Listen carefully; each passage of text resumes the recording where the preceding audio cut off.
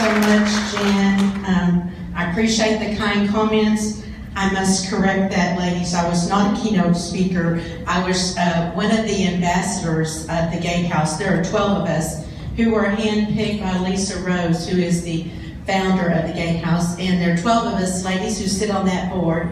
And I was part of that group that helped facilitate that event, to where the governor was our special guest, the mayors of Dallas and Fort Worth, and our own beloved Mayor Tate spoke at this event today. It was a glorious day. I can't tell you all the love and all the excitement and all of the anticipation of what God is going to do.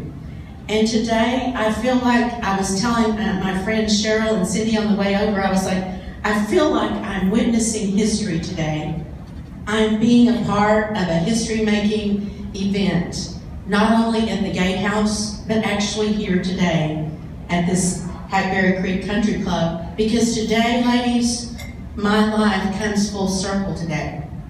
I'm going to tell you the story of what I mean about saying that, and what it means for me to be here today on the tail end of the Gatehouse, a grand opening as well. I want to say hello to my friends Cindy and, Nancy and Mindy. I'm sorry. They're my friends on Main Street, Grapevine, and we have been in business, both of us, on the street for quite a while, and we're dear friends. And almost at each table, I have a friend that I have, Roxanne. Roxanne and my family go back. No, we don't go back this far, but they go back to the 40s, the late 1940s, 50s in Irving. And some of you I've gone to church with, and we have fellowshiped together in years gone by. And so it's an honor to be here today, Jan. Thank you so much. I had already mentioned that today was the grand opening, this morning at 10:30. And as I began to look around the property today, I began to think of all the ladies that are going to be coming there. Ladies who have suffered in their relationships, in their lives. Many things have happened to them and their children as they come to the Gatehouse to live their life here, to make a permanent change. And I began to think about some of the circumstances that they had gone through when you make it to the Gatehouse. Some of them have lost their families. They've been abused. And I began to think of difficult times I had faced in my own life, of losing my mother when I was 7 years old. And then of the verbal and sexual abuse that I suffered, and feeling so alone and so scared. I was terribly scared when my dad killed my stepmother and then he pointed the gun on me. Those are times that we walk through in our lives, and that these ladies at the Gatehouse will walk through times like this, have already done it, and we're looking to make a change. So I entitled my talk today that I'm going to do, Overcoming Adversities in Life. How do we overcome adversities in life when things happen to us that we didn't ask for, we certainly didn't deserve, and things happen and it's not good? I believe that we overcome them by accepting Jesus and by the word of our testimony according to Revelations 12:11. Every time I share this story, I become a stronger person, and this is a story that goes back so many years ago, but yet God has taken care of things, and today I live free. I don't camp out in my tragedies that I experienced. You know, I thought I had a normal childhood. My mom was 40 when I was born, and my dad was 47, and my oldest brother was 22. And can you ladies imagine how they felt when they're having another baby? This would be number 5 in this family. My youngest brother right above me was only 10 years old, so 22, 10, and then we have Debbie here. So my mom was a strong Christian, and she is the one that I credit with her prayers and her godly example of how she She raised me for just 7 years because she got cancer not long after I was born.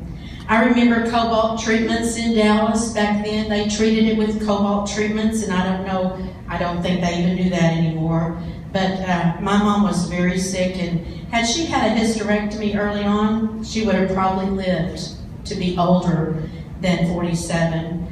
But at that time, women's issues, our health issues, our examinations and all that, they just didn't go for that back then. You know, it wasn't a part of our care. It wasn't a part of how they did it back then. And so I actually grew up on MacArthur Boulevard here in Irving. Okay, does anybody know what the name of MacArthur Boulevard was before it was MacArthur Boulevard? Carpenter Road, exactly. Now, Bonnie, did you say Carpenter Road? Did you said, okay. Carpenter Road, it was a 2-lane asphalt road. And it didn't come, this was all country out here. This was all farmland. And we had about 30 acres there, and that's where I grew up. And there's a street now named after my dad, not far from where I grew up. My mother died, as I said, at the age when I was 7. And I'll never forget this time. As we gathered around her bed, all of my brothers and sisters were there, and she said, I have prayed through for each one of you. And when you pass, you will know Jesus. Each one of you kids. She looked at my dad and she said, I shudder to think what he's going to go through before he dies. But he will know Jesus as well. And it wasn't but a day or so my mom went to be with the Lord. Now, before she left, she made my older sister charge over me, who lived across the street from me. And so, my sister oversaw my care after my mother died, and I lived with my dad, so that we lived across the street from each other, so it was very close. About 2 years later, my dad remarried a wonderful Christian woman, and she loved me. She took really good care of me. She had 5 sons, and she always wanted a daughter, so she took very, very good care of me. My dad decided that we would move out of Irving and we would move to what is now DFW Airport, where the airport land is. For those of you, does anybody know what it was before it was the DFW Airport? Do you know what we called it? What we call it in Grapevine today? It was the Grapevine Prairie. And so where DFW Airport is, the city of Grapevine owned the most, or people from Grapevine city limits owned the most part of the airport, along with Irving, Coppell, and I believe Grand Prairie. But Grapevine owned the most of that. So 8 acres and a new house out there, and I was going to Cannon Elementary. At this time, I'm in the 6th grade at Cannon. And during those days, my dad had most likely high blood pressure, high cholesterol, and he didn't drink a lot. I don't remember drinking at all, actually. Smoked cigars, but not drinking. He had some health issues that were not addressed. And so, and again, we're talking about the mid-1960s, okay? And so one day I came home from school, and our house had been robbed. I found the house, I got off the school bus, and I found the house that had been robbed. And I went through the house, and we got the police out there and everything. They stole guns and they stole television from us. And they went through the whole house. My dad always said that my stepmother's sons did it, or had it done. And my stepmother, it was around Easter time, 1966, and my stepmother had a meeting with my dad and I and said that she would be leaving and that I could go with her or I could stay with him, that she was going to leave. Prior to this time, there had been some people, and I only found out about this about 1.5 years ago. There were some letters that were being written to my brother and to my dad, and they label the letters, they call them letters to Blue Eyes. The Blue Eyes in our family is a family trait. And the letters were addressed primarily to my brother. And if we got a letter like this today, I'd be at the chief's office immediately saying, what are we going to do about this? But in the 60s, people kind of took matters in their own hands. They wanted deeds to property. They were demanding deeds to property. They beat my brother up on one of the letters and talked about it the next day. And there were even letters, there's 12 of them, and you can put them kind of in sequential order. So he, my dad, was being bombarded with this, I guess the letters, they wanted the deeds. And that's what they wanted. I guess in the 60s you could have done something with them. And so they demanded that, and along with some money and other stuff. But so we have that circumstance of my dad's health issue, the robbery, and then the people asking for those deeds. And so it was one morning early in April of 1966, my stepmother tried to get into my bedroom, and my dad shuts the door on her. I got ready for school that morning. I put my clothes on, and it wasn't long before I heard a scream and a gunshot and breaking glass. And I didn't know what had happened at first. I didn't know, because my dad had been up all night with his gun, walking around the house all night long, looking for those people that were out to get us. He would later at the Grapevine jail tell the police officers there were 500 people out to get him, and there was no one. He said there was a group of people at the back of our property who were out to get us, and there was no one there. He would later be diagnosed paranoid schizophrenic. If you've ever been around anyone like that, they always feel like someone is trying to get them. He came around the corner and he leveled the gun at me. And he was chalky gray with blood red eyes.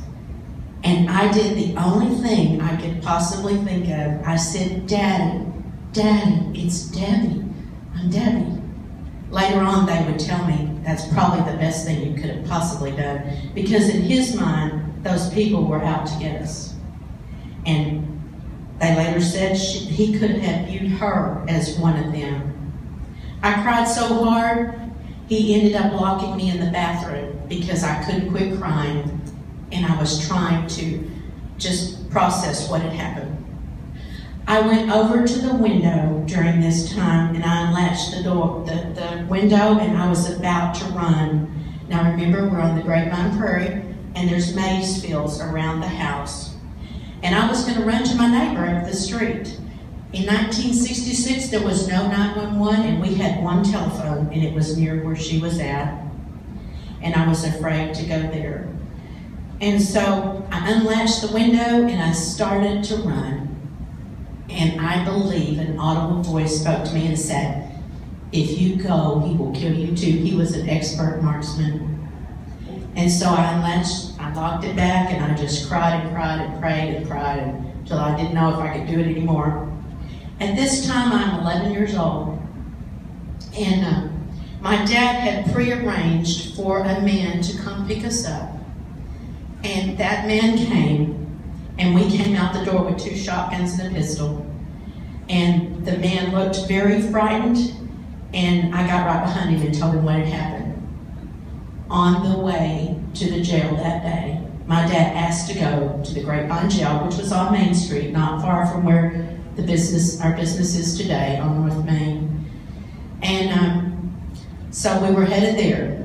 As we're headed north, there's a car on another street headed west that we could see.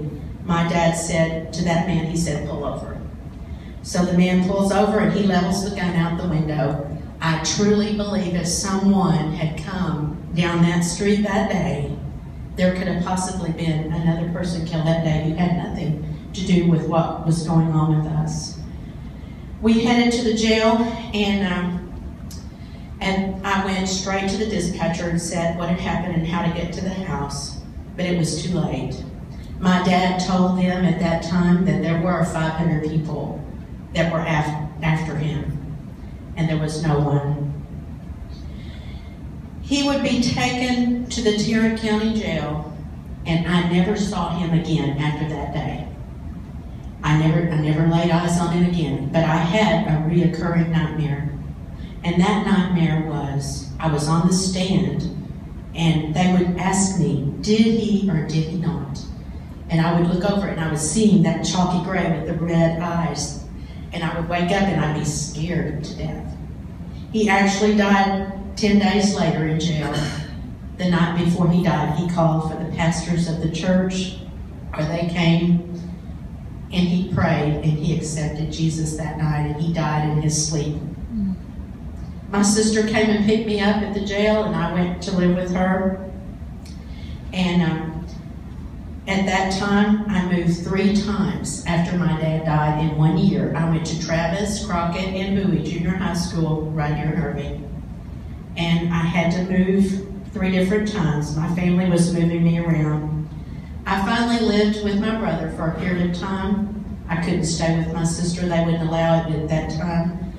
And when I was 13, this is where the verbal abuse came in. I had someone that was telling me, oh, you'll just probably end up pregnant and on drugs. And I remember thinking, I don't know why they would say that about me. I was an honor student. I wasn't doing anything at all. But that's how those negative comments that you can speak over your children, your spouse, or whomever, you can speak that to them. And if they internalize that, it can come to pass, because what you say, the power of your words are so great. And so I just remember things being just so bad, I had no clothes.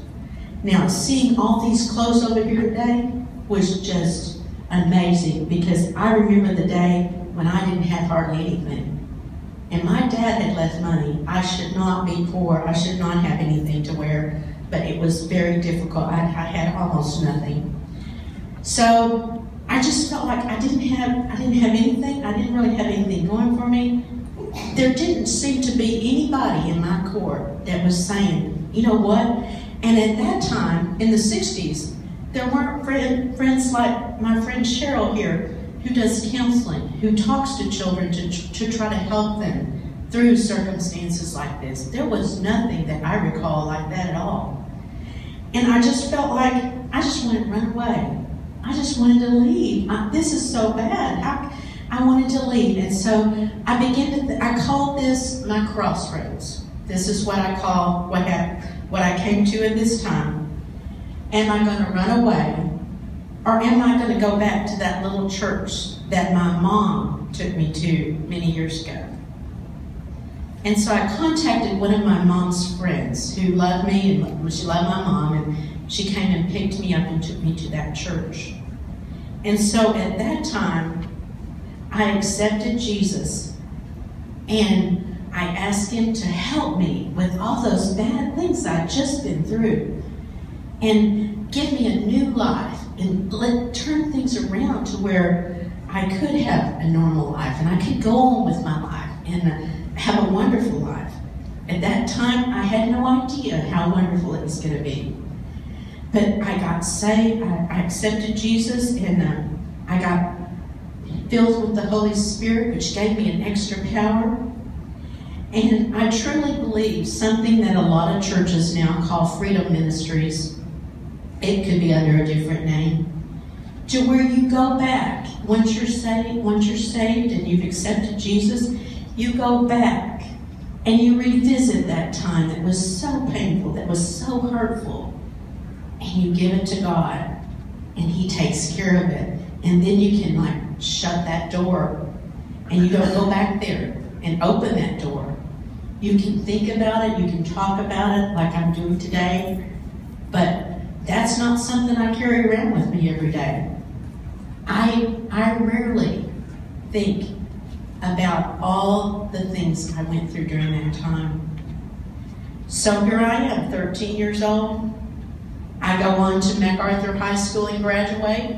I meet my husband, my high school sweetheart. We married in 1972. We have 2 sons and 4 grandchildren. In 1984, I started in the jewelry business in Irving at Northgate and Beltline. And in 1992, I came to the jewelry store as the manager, and I worked there. I've been there now for 23 years. I had always loved history, even as a child. I loved it. American history. That was before I realized how important Texas history is. I was doing American history. But now, being a proud Texan, I'm a 6th generation Texan, I love history. And in Grapevine, as Nancy and Mindy know, as many of you know, we celebrate history and we love it. I have very deep roots in Grapevine. I was sad when I left Irving in 2003, and I was really sad, and I know that's kind of crazy, but I was sad. I left my home of 27 years here and moved on. I did not know what kind of ride I was going to be in. Once I left Irving and I really plugged in Grapevine, I did not know. But I have very deep roots there. I found out that my great-great-great-granddad, Reverend David Myers, was the first Baptist minister into Dallas. This is before First Baptist Dallas. This is like Christmas Eve, 1845. It is on my mother's side. I was trying to make it into the Daughters of the Republic of Texas, and that is on my mother's side. He is considered the father of the Baptist denomination in Dallas County, and it is significant in Dallas, Tarrant, Collin, and Denton County. He would ride out to Dove and Lonesome Dove in South Lake, and he would hold the first service of the Lonesome Dove Baptist Church, not related to the movie, Lonesome Dove Baptist Church, in February 1846. That church is still going on today. And the cabin that meeting was held in is on Main Street in Grapevine. It is the Torian cabin. And it just so happens I'm the keeper of that cabin. And I decorate it seasonally. And I always have a really special feeling when I walk in there. Because who would ever think it? Do y'all remember when Emmett Smith, that show So You Think You Know Who You Are? Remember when Emmett Smith went back and found out who he was? It was at the exact time that that show was going on that I found this information out. And so, you know, sometimes when you think you're kind of insignificant or you may be not really that important, not that I feel like I'm that, I don't want y'all to think that about me, but look at the history and look at what we have. Things we don't even know to pray about, things that are out there that we don't even know they're there. God brings it to us and let us know. At the jewelry store in 1998, we bought the historical building. In 2008, I actually bought the business for my brother-in-law, so we own the building and the business. Do you remember me telling you about the house I was going to run to when we had the incident and my stepmother was killed? A lady, this happens quite frequently, a lady came into the jewelry store. We got to talking, as I do, and if you want to talk history, I'll talk it with you for sure. She said, I used to live out on the Grapevine Prairie. And I said, you know, I did too. I was a child. She said, well, I was a teenager at Grapevine, and the very best you can. For others, reaching out to your neighbor and helping them do things they cannot do, taking them to a doctor visit or taking a meal. There's all kinds of things that we can do to show the love of Jesus throughout our lives. I truly believe that the difference in my life and why I was not as statistic as many people are when they go through such things in life. I believe it's because I asked Jesus into my life and asked for forgiveness. And I believe this is what's going to make the difference at the gatehouse. And so the reason I talked about it coming full circle is I'm going to share this testimony with the ladies. I'm going to share with them how God turned my life around. He'll turn it around for you and your children and your children's children. We're going to draw a line in the sand, and we're going to make a difference here in this Metroplex area, throughout the state, and actually the United States. It's not just for Texas. I allowed the Holy Spirit to deal with my circumstances in my life, and today I live free. And so I want to talk with you about anything that you may think of, that you may be dealing with. I can assure you God can take care of that. And so I'd like for you, as I'm closing, I would like for you to just bow your heads with me and let's just pray. If you feel like you need to talk to God and to accept Jesus, I have a prayer that I would like you to pray after me. Father, I know I've done things that are not right. And I ask you to forgive me of all the things that are hurtful, that things that I've done, and maybe things that have been done to me. I pray, God, that you would forgive me and just give me a new life. I believe in Jesus, and I believe what Jesus has done for me. I thank you for this gift of Jesus Christ and for forgiveness in my life for today and for all the days to come. I thank you in Jesus' name. Amen.